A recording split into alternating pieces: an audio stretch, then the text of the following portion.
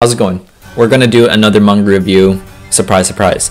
And guess what? Surprise, surprise again. We are gonna cover the same goddamn manga, Kouji, once again, because we're going in kind of like a very messed up chronological order, because it's not essentially chronological order. We did Kimi no Iromachi first, then we did Suzuka second, in which we're supposed to do Suzuka first, Kimi no Iromachi second, but we're gonna fix that and go into Fuuka third. Now, I want to call out that this is all in the same universe, so that's quite important, and maybe might be called out later in this review, but we're gonna kind of dive right into it. We're gonna go story first, art second, character third, and then finally the overall enjoyment, which is effectively my overall 10 out of 10 score that I'm gonna give. Alright, so let's begin. So I'm giving the story an 8 out of 10. Now before I jump into spoilers, which will be the latter half of this manga review, as always and as usual, the story is, at least in terms of the plot development, there's a climax and then there's, you know, somewhat of a conclusion. It actually is one of the strong points of the story, and the reason behind that is because usually Kouji really focuses on his romance and his dramas and, you know, the love triangles, the breakups and all that sort of stuff. Obviously that is kind of still in there a little bit and integrated. You see elements of his traditional classic Kouji romance drawings and writing into that story. However, he focuses more on the actual story part of it this time. The journey of the Fallen Moon, that band that Haruno leads as the bass guitarist, and they actually do, you know, he actually does showcase the entire band's, you know, reformation, the name changes, the new members, and then the development into one of Japan's biggest popular bands, taking over the original OP ones. And that is actually, I think that's one of the key things that's underrated about the story, is because there is a polarizing event that happens near the earlier parts of this chapter that kind of divides this fan base a lot that I'll dive into later on. The story, if you ignore that part, the plot in the story is actually fairly good, and it's very enjoyable read from that aspect. So I'm not going to go too much deeper into there. I think it's an 8 out of 10. If you ignore that, like, there is a part in the conclusion where I feel like, you know, he could have expanded on the conclusion a little bit more. It was a little bit rushed. If he was able to kind of finalize the romantic development in the ending part to really flesh that part out, I would give the story even a 9 out of 10, to be honest. So 8 out of 10 for me. Now the art, as usual, I won't dive too deep into the details for Kouji's art manga, because let's face it, I'm a big simp for his art. It's one of the main reasons why I even read his manga in the first place. You know, obviously are other reasons, so benefit of the doubt for him, but it's a 10 out of 10 for me because I'm just a big simp for his art. We're moving on right here. For the characters, this is an 8 out of 10. There's actually very good and substantial and conspicuous character development for the main characters, at least, and the band characters throughout this manga. You see Haruna, you see Fuuka, you see the band, the Fallen Moon members. They all go through really good character development. They go, some of them get their own individual arcs, some really don't really, because you get small patches and you see their, you know, development in your face, but you don't necessarily see the main arc development phases that you would see for Haruna and Fuuka. And this is what I actually like, because there's so many characters in this manga, you kind of get to see their development, but maybe you don't get to go into deep dive into, you know, how they developed into as characters, but they're not as popular as the main characters, Haruna, Fuuka. And so if you look into just Haruna, Fuuka, spoiler alert here, there are two Fuukas. So I guess I should refer to Fuukas plural here. So Haruna and the Fuukas, you see their character development really well. And this is what I kind of pushed me to give this an 8 out of 10, because ultimately, if the character you feel that doesn't grow more motivations later on, you don't see their motivations for their actions, you don't see them grow more confidence, be more brave, be more, you know, intentional in their actions and all that sort of stuff, then you get to kind of, that's when you actually want to support such a male character, a female character, a main character as in this manga, and that's why Kouji does a really good job developing that. So that's an 8 out of 10 for me. Overall, you know, kind of going from the art, the characters, as well as the story.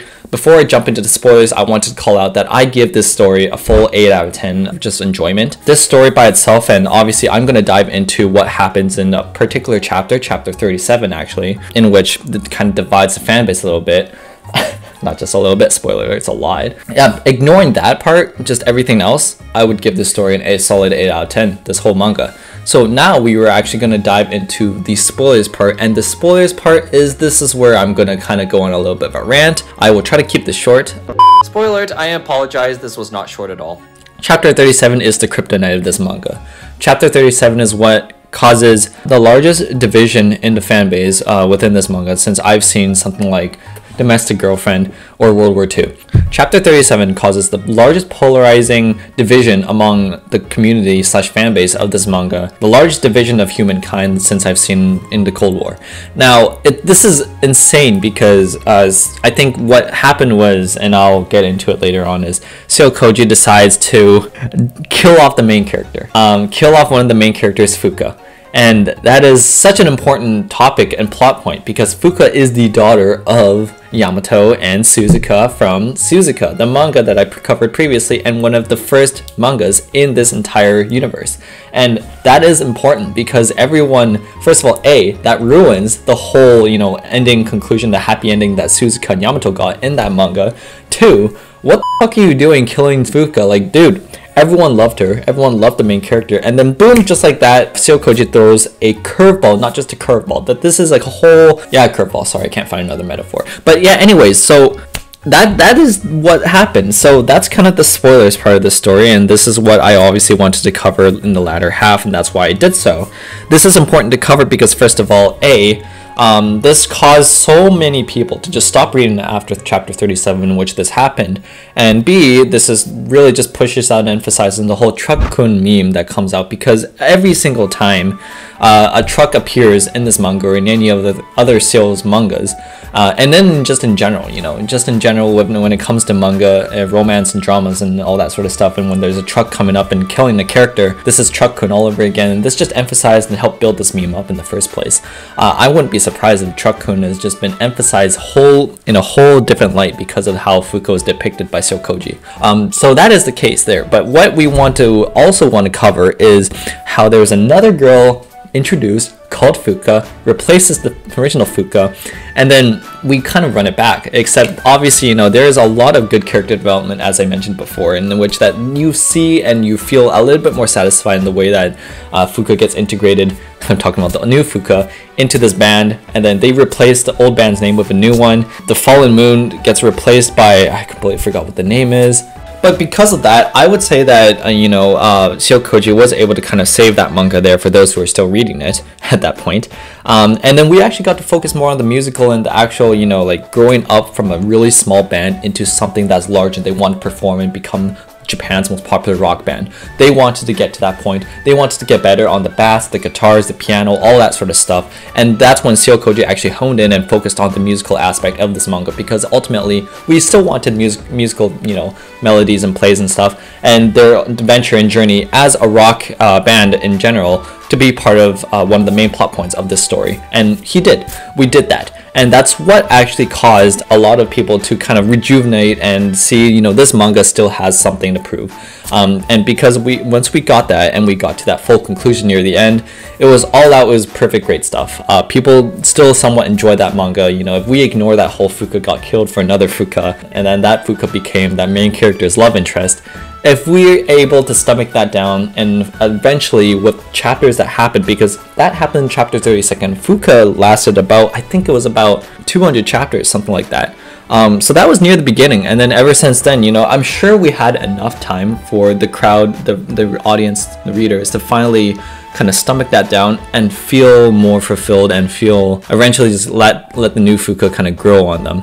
Aoi Fuuka, I believe that's her name. So yeah, I think overall, I'm sticking with that whole 8 out of 10 score. If I really cared that much about the old Fuuka dying, but then realizing that the new Fuuka couldn't replace her that well, or Seo Kouji didn't have something to prove in terms of trying to throw a massive curveball at the audience, then yeah, I would probably put this more of like a 6 or a 7 out of 10. But because I feel like the manga still redeemed itself by focusing more on the band's journey across Japan, touring around Japan, and growing into one of the most popular bands in Japan, and kind of showing that aspect, and then turning it more into like not just a romance and drama, but more so actually on the musical and drama side, and actually focusing on the story, the main plot, not just the romance.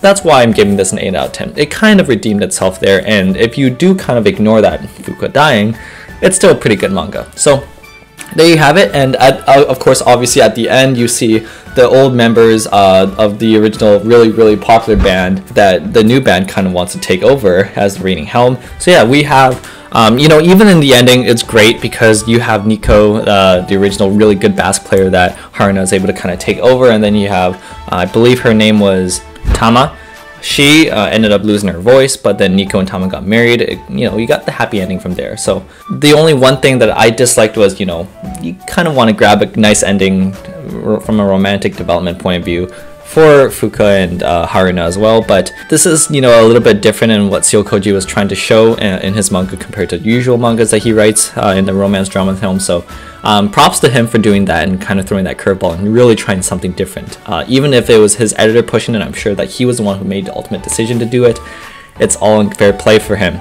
So yeah, feel free to like, comment, subscribe once again to my channel if you like these manga reviews. I ultimately, am giving him the benefit of the doubt and giving him a lot of props and feeling more optimistic about this manga. But again, it's very polarizing to say the least, at least because I understand the point of view of the other audience who decided to drop this after chapter 37. 100% understand that.